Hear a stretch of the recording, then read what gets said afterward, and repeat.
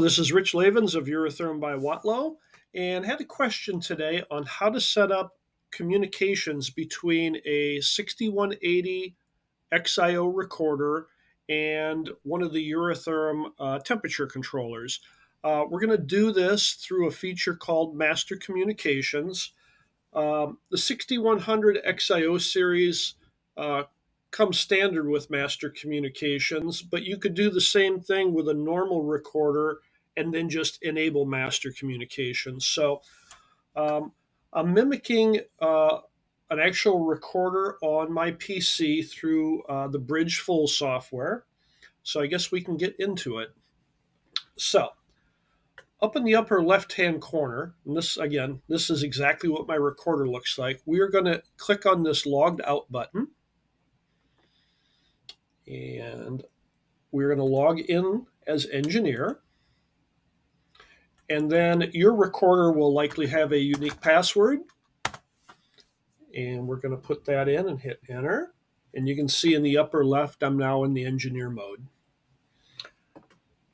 These 5 little squares down in the lower right, if we click there and then click the root menu here, we're going to go to operator.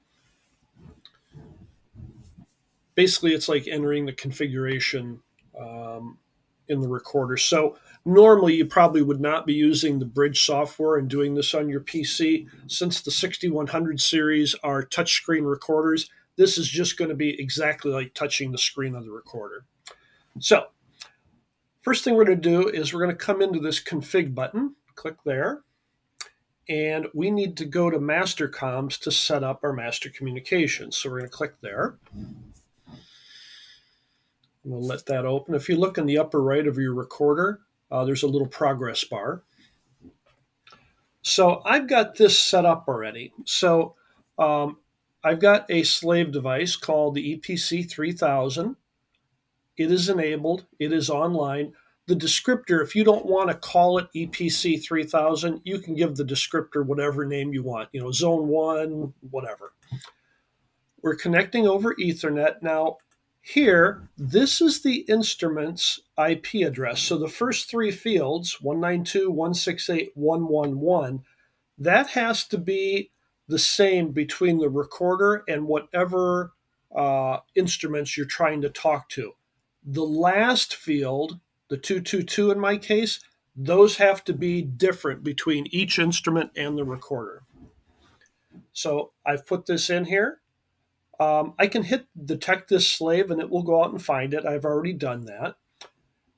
That's really it as far as the Master Comm setup. So we'll start up here though. I'll show you another one. I don't have a second one connected, but if I wanted to connect a second device, I would hit remote 2. I would hit enable.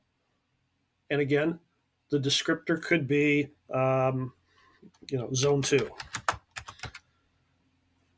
Again, I would give it its own IP address. Now, I'm not going to hit detect because I don't have it hooked up, but really that is the setup. So once you're done with this, you would normally come down here and hit apply.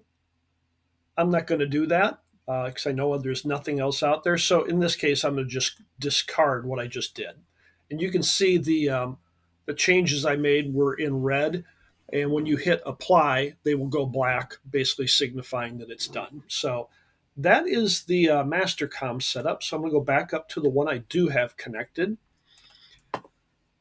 Under the profile, if I click that, you can see there are a bunch of different Eurotherm instruments already populated there. If you're using somebody else's controller that has Ethernet, or if you don't see what you need, you can just pick this third-party profile. So that is the setup for the Master Comms. Now we're going to come back, hit config again, and this time we're going to set up a channel. So on the standard recorders, a channel could be a thermocouple or a 4-to-20 or whatever. The XIO has no hardwired sensor inputs. Everything is done over communications. But whether it's on a normal recorder or an XIO, we are going to have to set up a channel. So we'll let this load up here.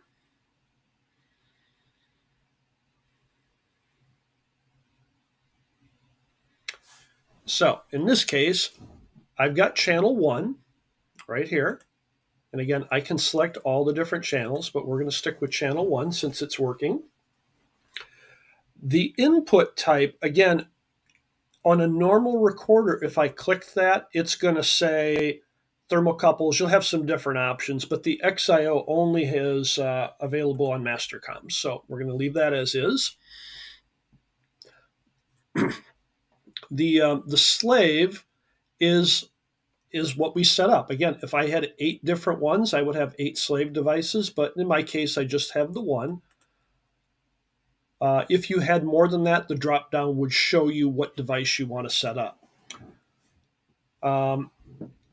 So the function code, there's a read input register 4, and there's a read hold. In our case, I just want to read the input. So we're going to put read input register 4.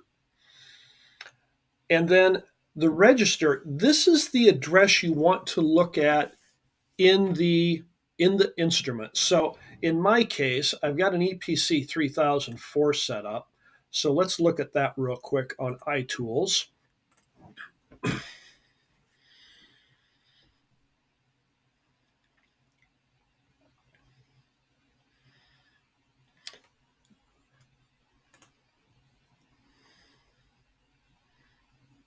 So here's our instrument. And give that a second to pull up, and I'll show you where I'm getting those register addresses from. So here we are. If I go into my parameter explorer and I want to look at my process value, I can come to my analog input number 1, and right here is my process value. That resides at address 289. So if I go back to my recorder, that's where the 289 is coming in. So depending on what register I want to read, I put in that register address. So 289. Again, the integer is usually 16-bit. You can have decimal places or not, depending on your preference.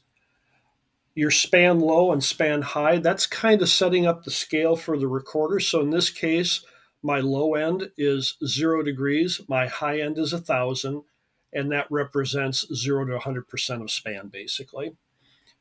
Again, I can do a decimal point here. I can pick a color for the trend on the chart. So if I hit that, I've got a variety of colors I can pick from. And I've already picked red, so I'm just going to leave that. Oop, I messed that up. So now we're going to go back here and do that. So there we go. And again, once I pick a color, 0, if I want to change that, I have to hit the apply button down here. So we're going to cancel that. The units, again, Fahrenheit, Celsius. But again, if I had pressure or vacuum, I can change the units right here.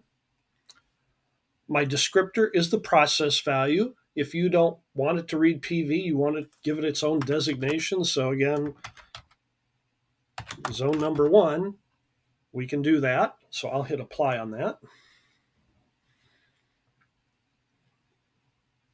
And you can see up in the upper right, it's applied that, or in the process of doing that.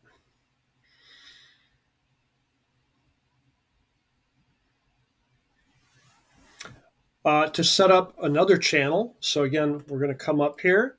So my channel number, here is set point. So we'll click on set point. I've already got that set up. Basically, everything's the same, but notice the register address, 24. So my set point on this particular controller would have resided in the loop block, set point tab. Set point number 1 is at address 24. It's reading 82 degrees. If I go back to my recorder, there's register address 24. It actually does show you the value on the second line up here, 82 degrees. And I think I've got some other channels set up. But that is basically, in a nutshell, how you would go about setting up multiple instruments using the Mastercoms area, and then setting up channels using the configuration channel. At the end of the day, when I'm all done, I can come up here and hit engineer and log out. That's a quick tutorial on how to set this up. I hope you find it helpful, but please give us a call or drop us an email. Thank you so much. Bye.